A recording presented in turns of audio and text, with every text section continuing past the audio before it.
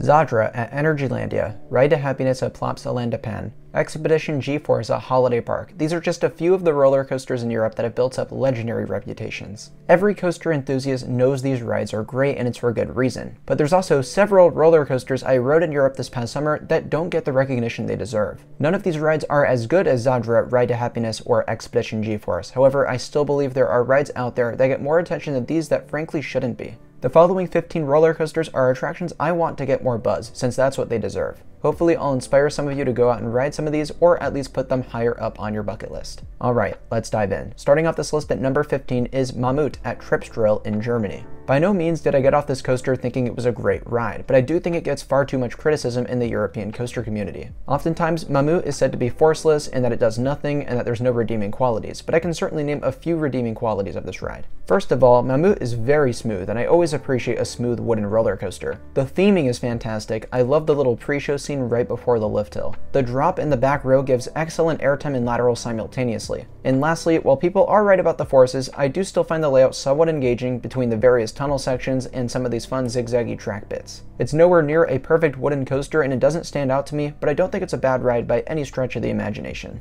Number 14 is Vidsvina at Bonbonland in Denmark. Similar to Mammut, there's no question that this ride is far from perfect. It simply has a disadvantage that the other Gerstlauer Eurofighters don't, and that's that it was the original. Therefore, the layout could only be so daring, and with that in mind, I really like what this ride packs in. The initial beyond vertical drop is just as good as all the others I've ridden, the swooping turn to the right is fairly unconventional, and the vertical loop is good fun as well. It does fizzle out in the second half, which prevents it from going any higher, but Vidsvina was definitely one of the reasons I'm glad to have visited Bonbonland. Number 13, Flucht von Novgorod at Hansa Park in Germany. I decided to give this one a lower spot since Flucht von Novgorod does have quite the fan base. However, in a park with Der Schwarze arguably one of the best coasters in Europe, Flucht von Novgorod can sometimes be overshadowed. But it shouldn't be, as the two attractions share a lot in common, and in some respects, Flucht von Novgorod has some elements on Der Schwarze. For instance, that launch at the beginning is absolute madness, straight into a crazy airtime moment that I think is better than any singular airtime moment on Der Schwarze. I also love the theming on this ride and the indoor bit at the end that really completes the layout and overall experience. This is truly one of the greatest launch coasters in the world, yet it doesn't seem to have that reputation, which I certainly wish were different.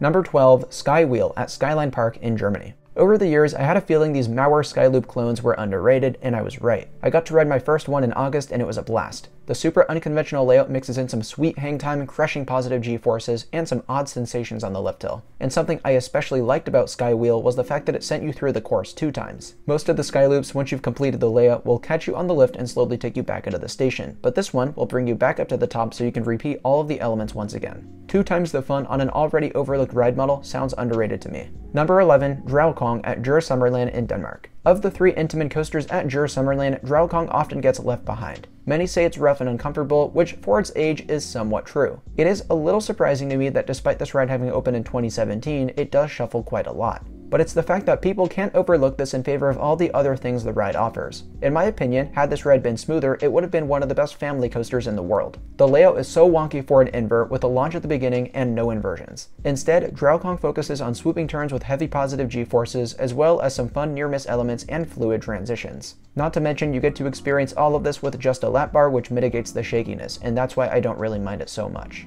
Number 10, Wakkala at Bellewaerde in Belgium. My favorite ride at this family park in Belgium was easily Wakkala. This Gerstlauer family coaster is super unique and has an incredibly fun layout. I had never really heard anyone talk about this coaster, opening recently in 2020, so I came off very impressed. I rode this with a local enthusiast named Jonas, and he too enjoyed it quite a lot as he rode it for the first time, and so did my brother Sean. Easily the coaster's defining feature is the spike that takes place over the water, making this a rare family shuttle coaster. However, that's not even the highlight of the ride for me. Matter of fact, I'm not sure there is a highlight moment on Wakkala, the whole thing is just solid. We were debating leaving Bellewaerde out of the trip due to time constraints, but I'm so glad we went for Wakkala alone. Number 9, Van Helsing's Factory at Movie Park, Germany. Speaking of great family coasters, here's another one, located entirely indoors. I'm sure many of you have heard fantastic things about Movie Park's brand new studio-themed coaster, and it is well deserved. That too probably could have been on this list just because I enjoyed it so much. But since it is the big new addition at the park, it seems to be dramatically overshadowing the other indoor coaster here named Van Helsing's Factory. This one blends theming and layout pretty evenly, and that's a good thing, since either on their own would have made the coaster worth a ride. It's a deceptively wild experience since you can't see anything coming, but it's also not too much to where I think the whole family wouldn't be able to enjoy it. I was really impressed by both of the signature family coasters at this park.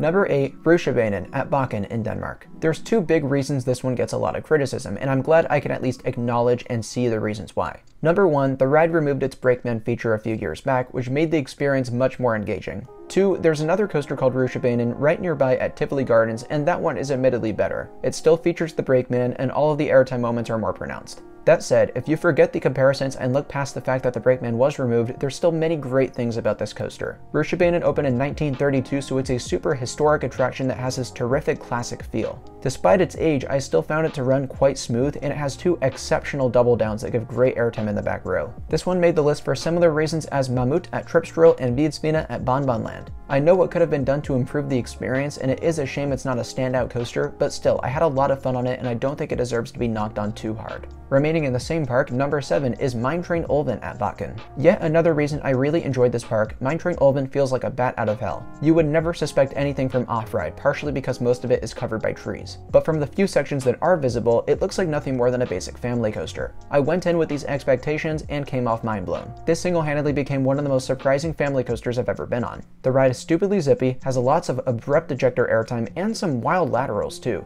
It's a family coaster that combines so many excellent forces, and the layout is integrated beautifully into the landscape. Oftentimes, the trees act as near misses as well, which rounds out a terrific ride that should really get talked about far more often. Number 6, Blue Fire Mega Coaster at Europa Park in Germany. I can already see the comments. Blue Fire's launch feels like a kiddie coaster. Blue Fire is forestless. Blue Fire is the worst mock multi-launch. But frankly, I didn't find any of these things to be true. Not that the launch was great, and not that this was one of the better mock coasters, however, there is so much going for this thing. While none of the forces stand out, there is a very healthy balance of positive forces, negative forces, and lateral forces. In that regard, it reminded me a lot of another mock coaster I rode in Germany, Star Trek Operation Enterprise at Movie Park, which I feel the exact same way about. The two rides just should have had stronger forces because the way they were distributed is perfect. Blue Fire also seems to get better as you progress, with my favorite part located right at the end of the layout, and that's the snappy Heartline roll reminiscent to the Mosasaurus roll on Velocicoaster. So not only was the layout solid, but I can really appreciate Blue Fire since we wouldn't have a lot of these newer mock launch coasters without it.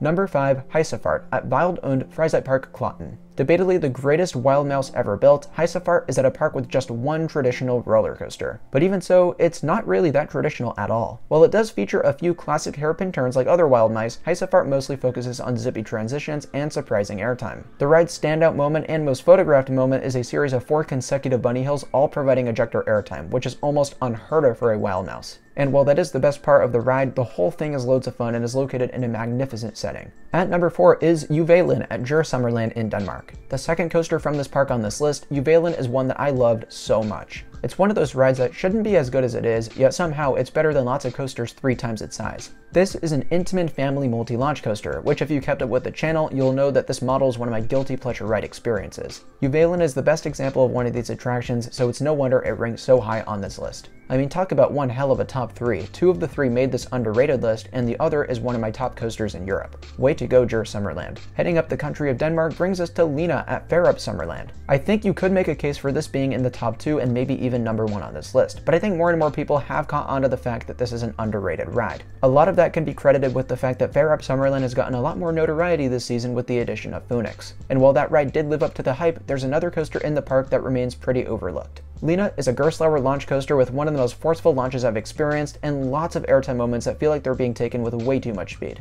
If there are some drawbacks to this coaster, it does fizzle out a little towards the end, and I'm also not a fan of the bulky over-the-shoulder restraints. But layout-wise, this is easily one of the most underrated coasters I've ever been on. Number 2, Mystic at Walibi-Rhône-Alpes in France. Although Mystic was the only major thrill coaster I rode in France, it was a dang good one. This Gerstlauer Infinity coaster gets overlooked in favor of all the other great ones in Europe, plus it gets few enthusiast visitors due to its remote location. You factor both of these things together and it's no wonder why this is an incredibly underrated ride. I enjoyed Mystic better than most Gerstlauer coasters I've ever ridden, which is saying something considering that the ride only stands 100 feet tall and only features 1,800 feet of length. But it doesn't even feel like a short ride due to its shuttle coaster dynamic, which in itself deserves a shout out. That incline spike is seriously one of the coolest hang time moments I've experienced. Mystic is also a glass smooth ride, which is great since a lot of the other Gerstlauers can be hit or miss in that department. It's hard to imagine they could have executed the ride any better, which is why it had to be at the top of this list. But there is one ride I placed higher, and that's number 1, Abyssus at Energylandia in Poland. In a park with Zadra and Hyperion, two of the best roller coasters in the world, it makes sense that Abyssus would get overlooked. But it's the fact that the ride gets an awful lot of criticism too. Here's the thing, too many people get on Abyssus expecting it to rip your face off like nearby Let Coaster at Legendia. Both are similarly sized new generation Vekomas, but Abyssus simply wasn't intended to be that crazy. I do think they could have eliminated the trim brake on the drop, as that's the only hiccup of the ride in my opinion. However, the rest is fantastic. Abyssus offers a glossy, smooth ride experience with a pretty balanced series of forces. You've got a number of excellent airtime moments and loads of positive Gs. Abyssus impressed me in many ways, but by far the thing that caught me most off guard was the fact that I grayed out multiple times every ride. It's not intense in a relentless kind of way, but it is intense in the sense that the elements are quite compact and pull substantial forces on riders. I can't wait to see Vekoma introduce more coasters like Abyssus soon, and hopefully we can even start to see a few of those in America. With that being said, I'm now going to wrap up my top 15 most underrated roller coasters in Europe. Let me know if there were any others that maybe should have made the list, and feel free to counteract my list in the comments. And in the meantime, leave a like and subscribe to Coaster Dash, as it really helps me out. Thank you all so much for watching, and I'll see you all very soon. Bye guys.